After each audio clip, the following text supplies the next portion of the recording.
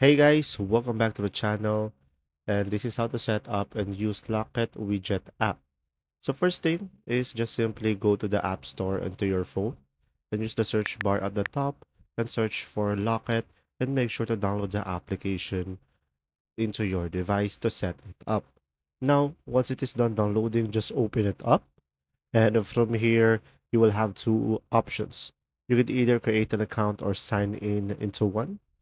So just simply select one. So for this video, I'm gonna create an account and create my password as well and provide your first name and last name and select continue and pick a username. And if it's not available, as you can see, it will show something like that.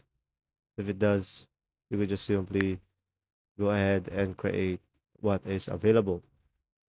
Now guys, once it is available, it will look something like this, and just simply select continue.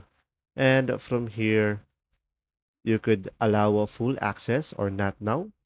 So you could allow the contacts. So this will be depending on you. So let's say I'm gonna go for not now, skip. Now just simply select others over here and select copy and select continue and don't allow. Now guys, these are the instructions in order for you to enable the widget. So from here, let's hold any application. I'm gonna go for the widget, edit home screen. From here, just simply go to the edit at the top right, select add widget, and from here you will have Locket, and you will have two options, and select add widget. And from here, you should be able to set it up. And once you are done, just simply select done, and you could just simply tap to set it up and select finish. And from here, just simply select allow and select finish.